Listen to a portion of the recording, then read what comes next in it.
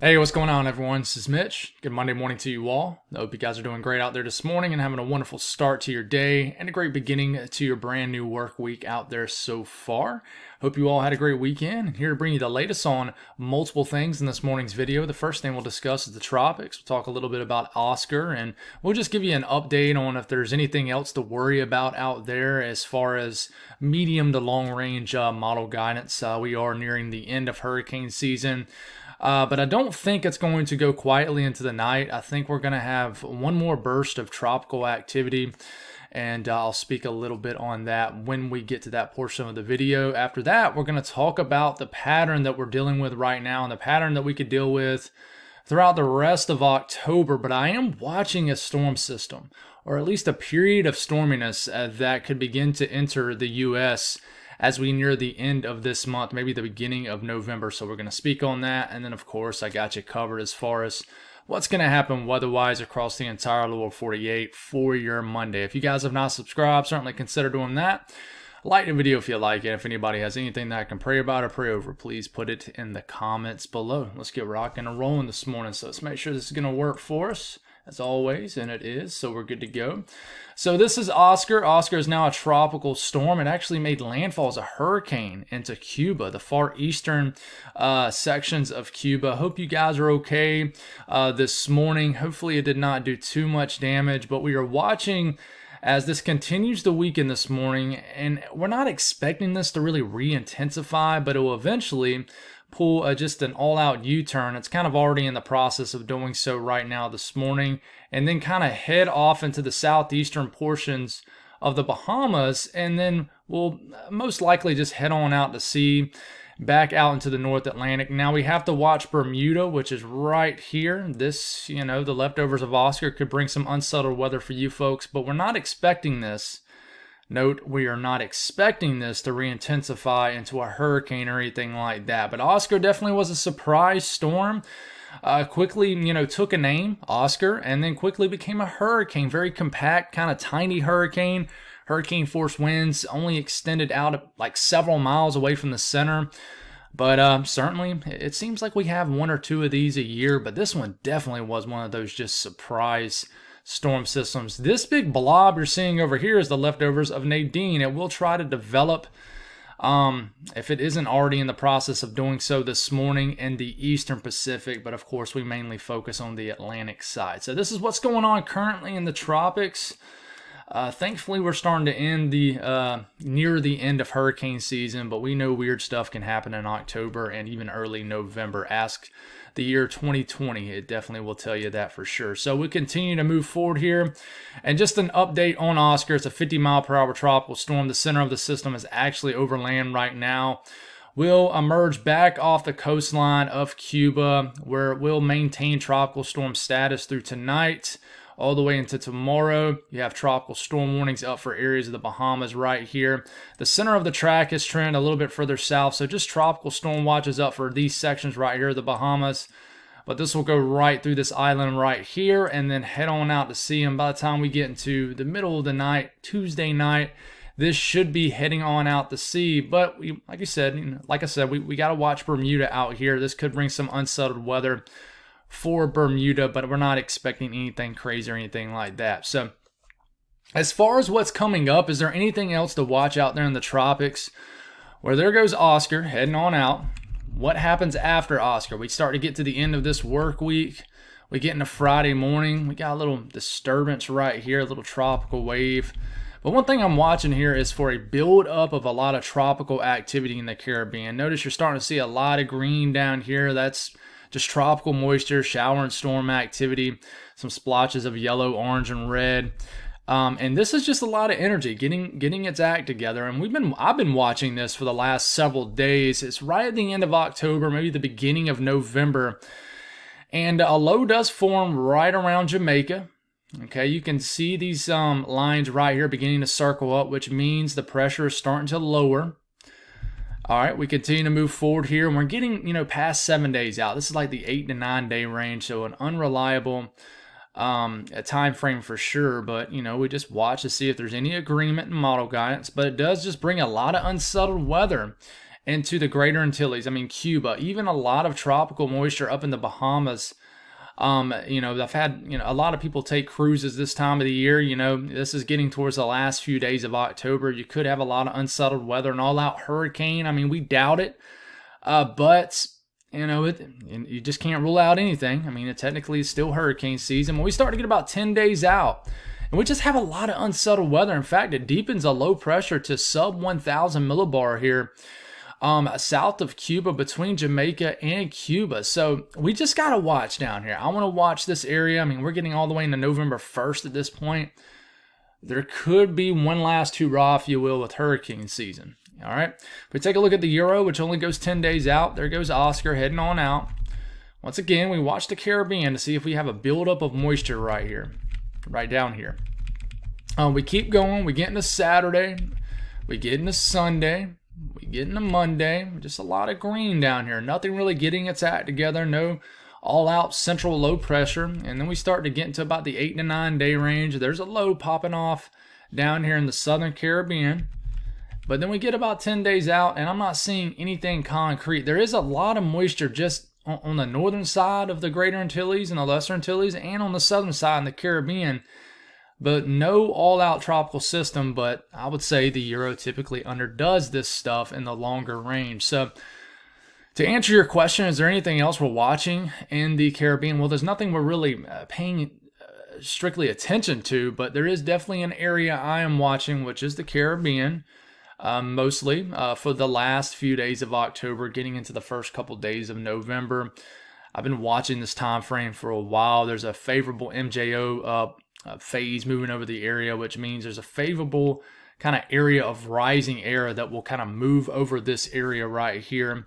Combine that with the fact that, we're still in hurricane season. We still have the warm waters, the Caribbean. I mean, the waters haven't really cooled down much down here in the Gulf of Mexico. They're beginning to cool down somewhat. We could definitely get some tropical activity. So we'll certainly continue to watch that, as it is still hurricane season technically. So now going forward here, I know we've went over this information if you've been tuning in the last few videos multiple times, but we're going to continue to talk about this because I do think it's a concerning topic. I keep honking the horn at it on social media, and I think that it's something that needs to be talked about a little bit more. So we'll speak on it here. Now, I don't have an updated drought monitor, so we're going to wait to show you that again. Don't want to keep showing you guys old information. I think we'll have a new one that's issued tomorrow or either the next day, maybe today. But anyways, the 6 to 10 day temperature outlook, the 26th through the 30th of this month. Man, if you're a cool weather fan this time of the year, which a lot of us are, I know I am, you're not going to be a fan of this. Chances of above average temperatures are pretty much certain in the middle of the country. And I mean, it's looking likely even in the eastern sections of the U.S. and even the Rockies.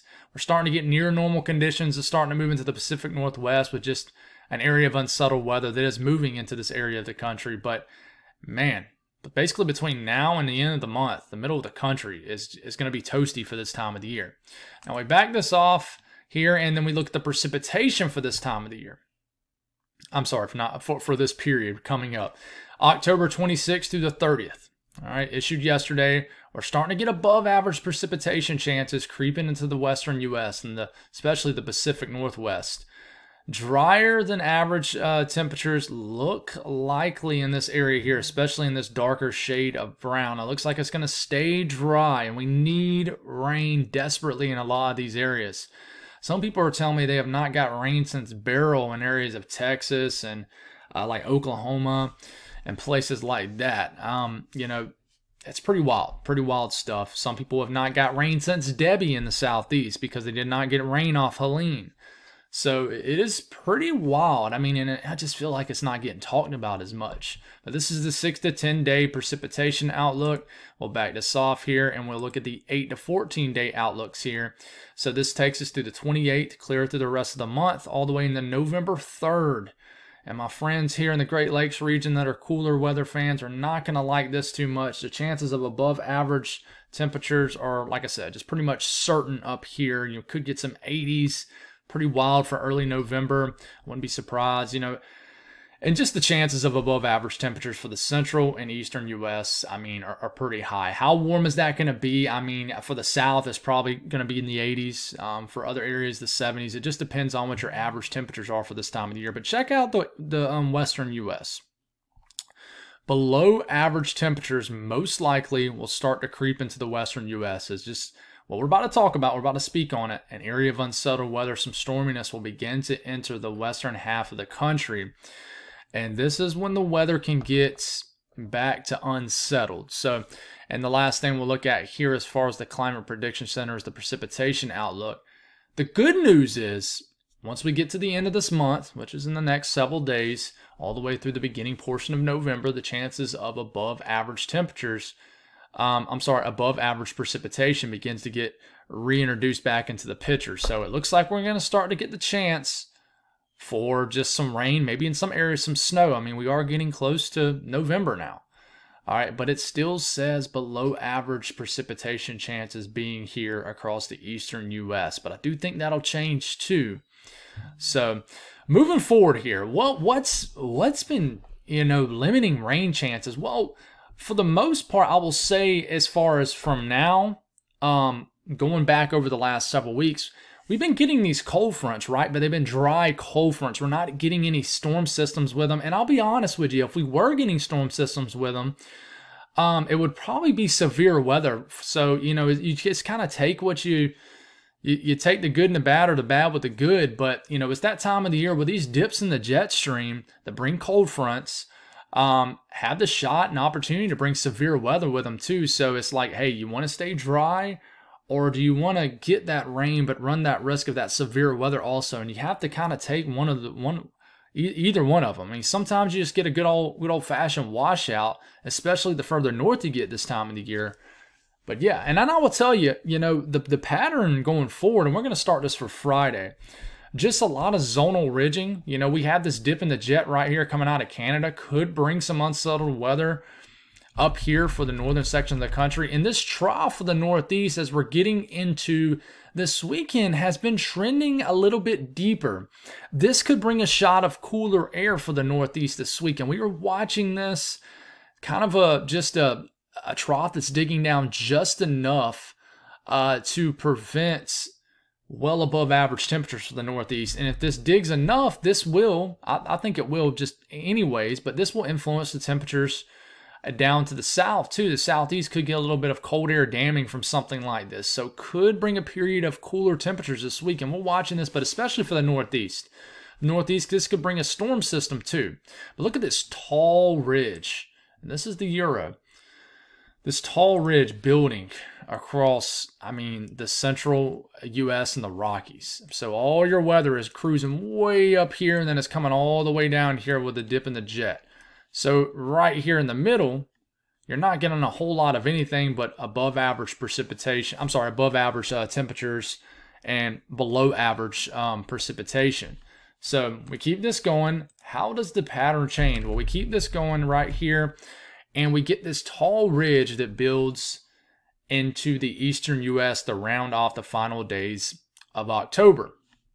So big time ridge over the eastern U.S., terrible arrow. Let's get this right here, and a big trough digging down out west. So all your weather's doing like this and then shooting off like this, and you got embedded pieces of energy inside the trough, but your main storm systems is digging down with this dip in the jet stream. So I'm watching for some sort of storm system, especially in this area right here as we round off the last few days of October.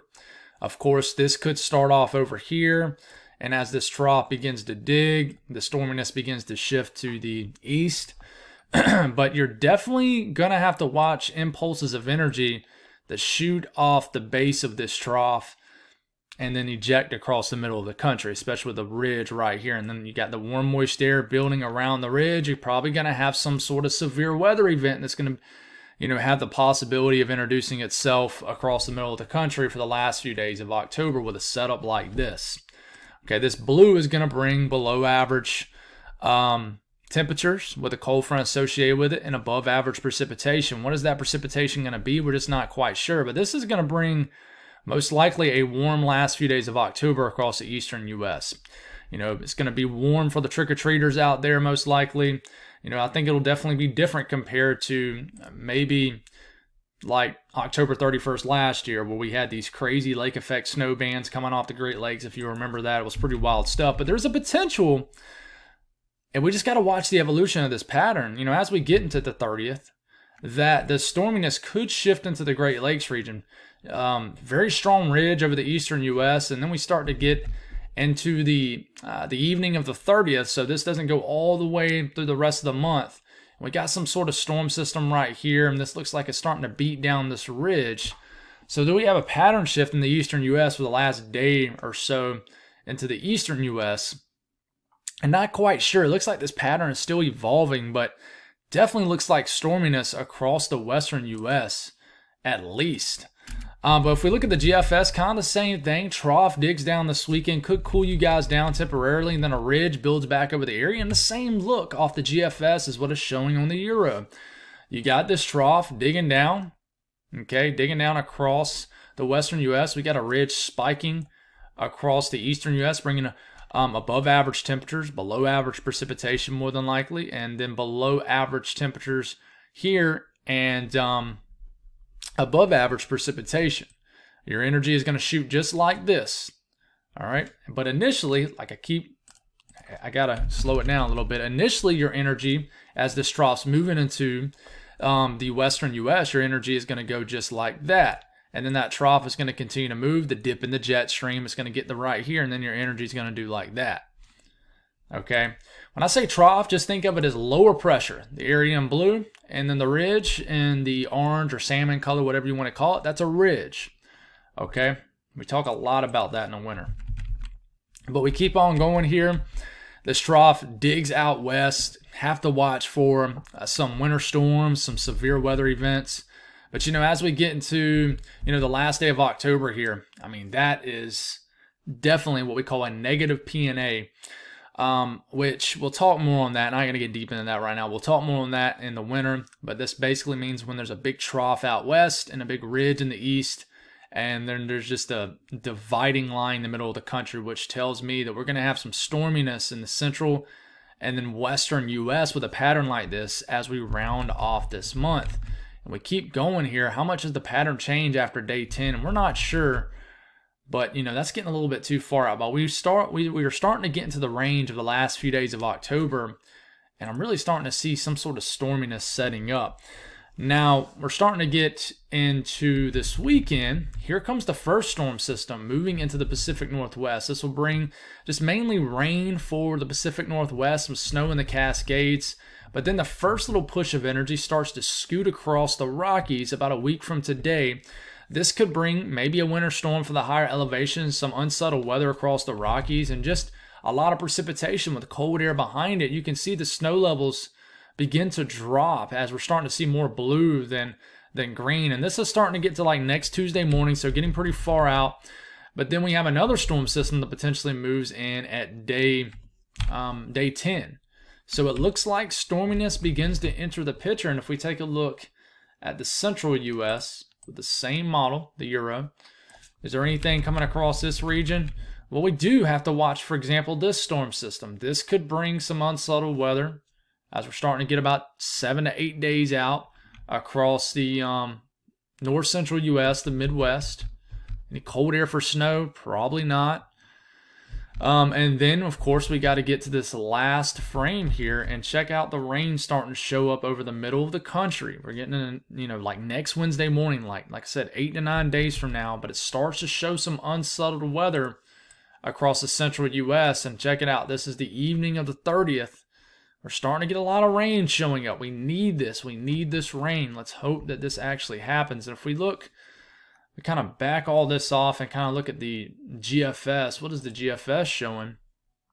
And I'm going to have to back this way up here. GFS, same thing. You know, we get in this weekend, some storminess begins to enter the picture. And then as we're getting in about 7 to 8 days from now, there's a storm system across the west. Not much, but it's something. And then we start to get into the day 9 or day 10, like the last couple days of October. And this shows a big storm system entering the western U.S. And then we start to, kind of get into an unreliable time frame. So we'll just stop at day 10 here. But, you're looking at the middle of the country. We'll back it up a little bit. It starts to show a little bit of rain across the middle of the country as we're getting to the last couple days of October. Nothing crazy. This could be in the form of some severe weather. Of course, it's not going to show thunderstorms this far out in the global models, but it's certainly something to watch, especially with pieces of energy ejecting off this trough out west.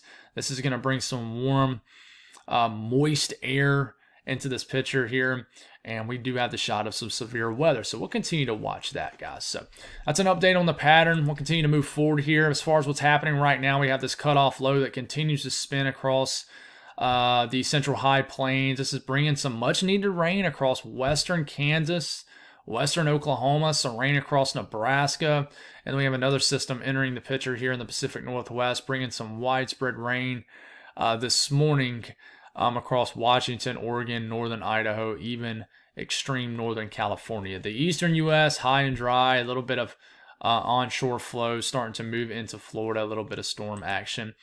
Watches, warnings, and advisories, just freeze watches, and we do have some winter weather advisories to the Rockies of Colorado, some high wind watches. Florida is pretty quiet. Everybody else is quiet, not a whole lot going on. Some scattered flood watches are up. Excessive rainfall below 5%, so it doesn't show up. And then the severe weather risk for today is in the middle of the country from this cutoff low. We do have a level 1 out of 5 risk that runs from southern Nebraska all the way to the border of the panhandle of Texas and western Oklahoma. Level 1 out of 5 risk. 2% risk of a tornado here within 25 miles in any given location. The wind threat, 5% risk. Hail threat, 5% risk. So not a big severe weather event, but something to watch out for sure. This morning, quiet across the southeast. Throughout the afternoon, we're going to get some scattered showers and storms that make their way into the east coast of Florida. Anywhere could see it. I mean, anywhere from like Jacksonville all the way to Fort Lauderdale. I mean, maybe even Miami. This will continue throughout the evening, and then we'll probably do it again tomorrow. But the rest of the southeast continues to be extremely dry, and yeah, no precipitation. Day 24 at my house of no rain. Some people have gone even longer. So the Northeast, it's quiet weather this morning. Nothing really going on. Enjoy your nice day. We start to get into tonight. We get into tomorrow morning, and it's just a wonderful day. Nothing expected. No active weather whatsoever. The South Central U.S. a little bit different. Texas is pretty quiet. We need rain in a lot of areas of Texas. Starting to get very dry again. But some strong to severe storms across central Kansas, western Oklahoma, southern sections of Nebraska. You're getting some activity here. And yeah. Mary wanted to say something to you in the middle of this video. Hey, he told me to reach out to you. Definitely, if you need anything, hit me up. I think that I think you reached out to me in the comments saying you want me to reach out with you. I've tried to answer your comments a couple times, so just wanted to mention it in the middle of the video and reach out to you and tell you that I'm thinking about you. If you ever hear me, if you're a new viewer, if you ever hear me mention random names in the daily forecast, because we have some very loyal viewers that's been with us for some time and supporters, so I'll do that occasionally. But anyways, Mary, thinking about you. Hit me up. I've hit you back in the comments a couple times. I don't know if you're seeing it or not. But anyways, as far as the weather, I'm going to zoom into Kansas and areas of Oklahoma and Nebraska here in a second, where we do have a chance of severe weather. But everywhere else is pretty quiet. We're going to get some of this energy to just try to get into Iowa and Missouri. We'll speak more on that here in a second. But a closer look at Kansas. We're going to get some storms today. Definitely some strong to severe storms. Much needed rain, but this might be in the form of some storms. I don't think this is going to be a severe weather outbreak, but if you live in southern sections of Nebraska and then western and central Kansas and even the panhandle and western sections of Oklahoma, some strong to severe storms. And yes, this could produce a spin up.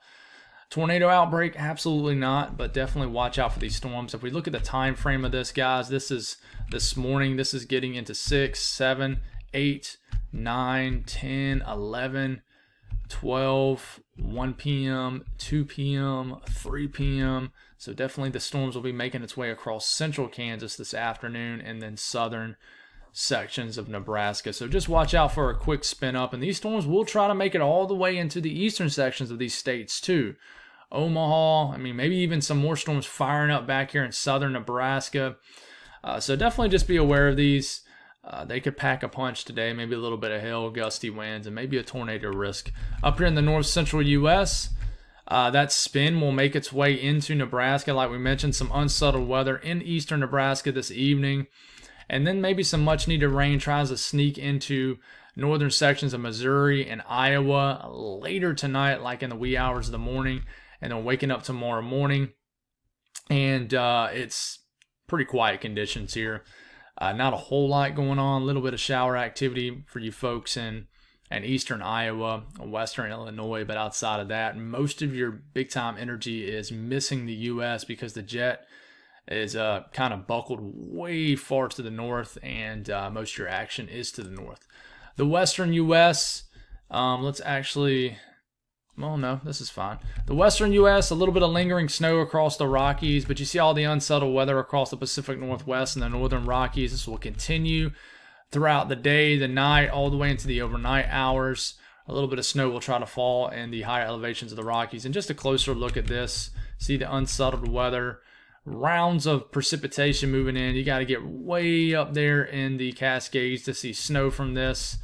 But anyways, just some on and off showers. I think by the time we get into this evening, into the overnight hours, it'll be a lot less widespread in nature here, but definitely a soggy start to your work week. Temperatures warming on up all the way up into Quebec and Ontario, southern Ontario.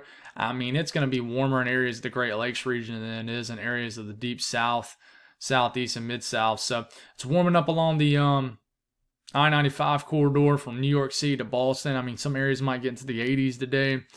So the ridge is definitely influencing the pattern. This little cutoff low bringing its own little bit of cool air across the Rockies. It's cool across the Pacific Northwest, but nobody out west is overly hot or overly cold. I can tell you that right now. So that's all I got, guys. Thank y'all for tuning in. God bless all y'all. Have a wonderful day, and I'll talk to you again tomorrow morning.